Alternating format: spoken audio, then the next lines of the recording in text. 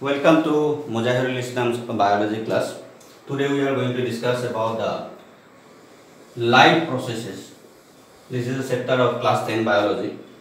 What is life processes? Life processes means the essential processes sustaining for life. These are the very essential process for sustaining of life. What are these? The life processes which are very essential are nutrition, respiration, circulation, excretion, control and coordination, reproduction, growth and development, muscular movement, everything. These all are very essential process for sustaining of life. So today we are going to discuss about the nutrition part here. So what is nutrition? Nutrition means obtaining of food and conversion of this food. Whatever we take as a food, we take it as a complex food. So complex food has to convert into simple form. So nutrition is a process where obtaining of food as well as conversion of complex food into simple form is done. So what is food? Basically I mean food long. Foodot ki thake. The food contains nutrients. Different types of nutrients are there in food. So nutrients se ki kore? What is the importance of nutrients for us? Nutrients are required, needed for growth and maintenance of life. These are very important for growth, development and maintenance of life. So what are the nutrients? Key nutrients take basically food. So the basic nutrients which are available in our day-to-day food are carbohydrate. Carbohydrate glucose, starch. So what is the importance of carbohydrate? The carbohydrate provides us energy. So energy needed for each and every activity of our living system. Whatever happening inside our body, it just requires energy to do that. So all the energy provided by the carbohydrate which is taken as food. Now the next nutrient is protein, which is again very important ingredient. So what is the importance of protein? Protein provides us growth and development. Protein is a structural component of our body. Proteins code pom muscle protein thake, bone protein thake, blood protein thake, antibodies which fights against the disease causing pathogens. So antibodies are protein, enzymes are protein, hormones are protein. So protein is very important. Next is fats. Fats also provide us energy, and it is the stored form of energy. Whenever fats is required, more and more energy required. Whenever carbohydrate or glucose is insufficient in our body, then fat starts to degrade. Energy pom. So fat stored energy hisabe kaam kore. Apart from providing energy, fats order our body insulated hoi thake. Some vital organs like heart, lungs, liver, etc. ebilako cushion hisabe fat che kaam kore. So next is vitamins. So vitamins very important. What is the importance of vitamin? Yes, vitamins do not provide any calorie. They do not have any calorific value, but work as coenzymes. Enzyme kotha janu. So enzymes needed to catalyze each and every reactions of our living system. Our body bitor jiman bela chemical reactions hoise. Every chemical reaction requires enzymes. Some enzymes cannot work alone. They need some support and they need some cofactors. And vitamins are the cofactor. Vitamins work as a coenzyme, cofactor. So vitamin, due to deficiency of vitamin, different type of disease occur. Ami janu rickets. Rickets is the deficiency of vitamin D. Itu jitur amar har bilak weak hoi jay, bone weak hoi jay. Scurvy, very common vitamin deficiency disease. Scurvy kihor karone? Scurvy is due to deficiency of vitamin C. Bleeding gum, swelling gum. Another common vitamin deficiency disease is pellagra.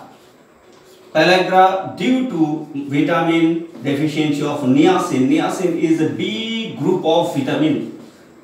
So vitamin or abhabot deficiency karone bohu bemar amar hoy. Next is minerals. Minerals are very important component.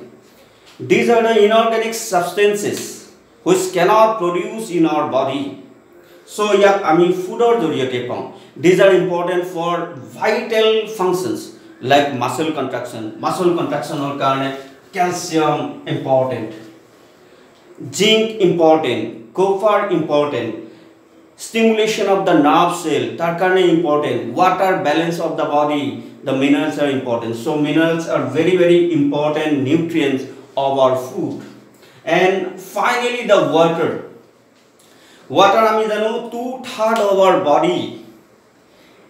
Water, it is made up of water. So water, ami ki kamot water basically bebwar. What are the important functions that require more and more water? Digestion process or karone water lagibo. Excretion, this is a vital life process which require more and more water. Circulation means we are talking about the blood bonibor karone water lagibo. So water is very important component of our food.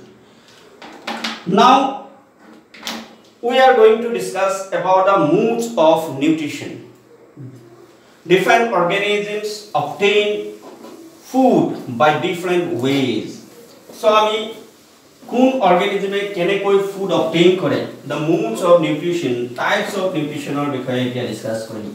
Basically there are two types of nutrition. Modes of nutrition. So basically two types of nutritions are there. One is autotrophic nutrition, and another is heterotrophic. So what is autotrophic? Autotrophic nutrition means the organism can make their own food. So these organisms are called autotrophs, and this type of nutrition obtaining food process is called autotrophic nutrition. Examples, yes, we know it: plant, some algae, and some bacteria. So these are the organisms which can make their own food. These organisms can make their own food in two different ways. Like plant and algae, as they are having chlorophyll and they use light energy, sunlight ব্যবহার করে and make their own food. So this type of nutrition is called photosynthetic nutrition. So example of photosynthetic nutrition is plant, the green plant, algae, etc. These. And another is they are also autotrophs, but they do not require light. They break down the organic matter. They break down some organic matter and obtain food from there. These are called chemosynthetic. Chemosynthetic means breakdown of chemical to obtain energy. So this type of organisms are basically bacteria. The example is sulfur bacteria. We have to remember the name sulfur bacteria. So another bacteria, Nitrosomonas. So these are autotrophs but chemosynthetic.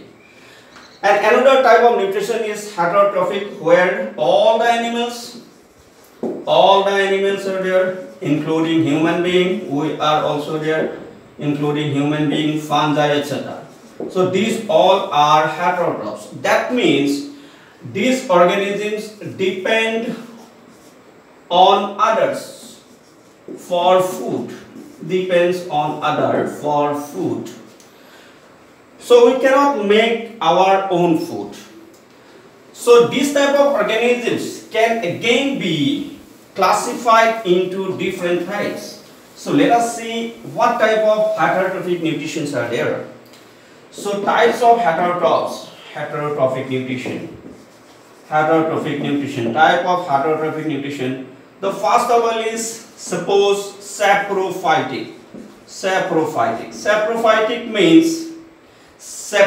means the organism which feed on dead and decaying matter. Some organisms are there which get energy, which obtain energy from dead and decaying matter substances. So these organisms, the examples of fungi, all fungi, they get energy, food from the dead and decaying matter. So they are called saprophytes, and their nutrition is called saprophytic nutrition. Another type of nutrition is parasitic nutrition. So in parasitic nutrition, some organisms like worms, ascaris, that means the roundworm, and the plasmodium, leech, etc. These organisms get food from the other organism. They inhibit inside or outside the other organism, which we call host. So they get energy, they get food from the other host organism. They get food from the other organism. At the same time, they causes some diseases, So that is why it is called parasitic, and their nutrition is called parasitic. Ascaris, we know, this is the roundworm that live inside our intestine and causes the ascariasis. The disease is called ascariasis. Plasmodium, we know, the plasmodium is unicellular organisms, so it causes the malaria. So plasmodium is called malarial parasite. Finally, another type of nutrition is holozoic nutrition. So in this type of nutrition, the organisms take complex food like us, human being, and all animals. So human beings, what we do, we take complex food, and the food has to be simplified. Food has to be broken down into simple form so that our body can absorb and utilize it. So this type of nutrition is called holozoic nutrition. Holozoic nutrition means the food taken in a complex form. Fine. Again, there are some steps of holozoic nutrition. That means the nutrition of human being is what type? Holozoic nutrition. Okay, what is holozoic nutrition? The complex food taken, and the food has to be simplified. Food has to be broken down so that our cell can absorb it or utilize it. So that is why in holozoic nutrition there are some steps. What are the steps of holozoic nutrition? Steps of holozoic nutrition. So in later section we will discuss this one. For the timing, I hope you understand what we were discussed. So thank you. Come to my next session. We will discuss the steps of holozoic nutrition. Thank you.